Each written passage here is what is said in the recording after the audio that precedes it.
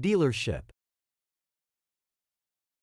The term dealership refers to a business establishment that is authorized to sell or distribute products on behalf of a manufacturer or supplier.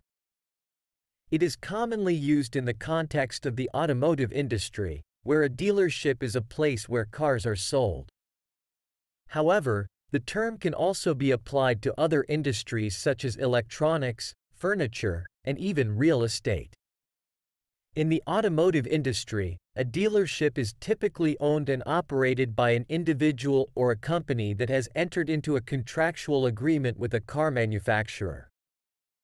The dealership acts as a middleman between the manufacturer and the customer, facilitating the sale of vehicles and providing after-sales services such as maintenance and repairs.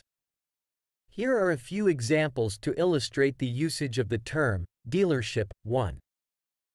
I bought my new car from the local Toyota dealership.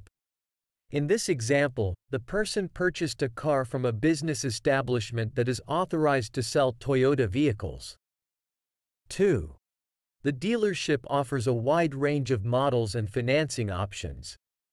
This sentence implies that the business establishment has a diverse selection of car models available for purchase and provides various financing plans to cater to different customers' needs. 3. The dealership's service department is known for its excellent customer service.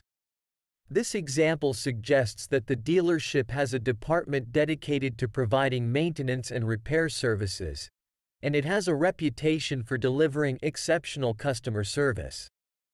4.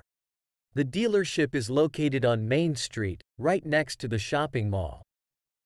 Here, the sentence indicates the physical location of the dealership, which is situated near a popular shopping center. Overall, the term dealership refers to a business establishment that sells or distributes products on behalf of a manufacturer or supplier. It is commonly associated with the automotive industry but can be used in various other industries as well.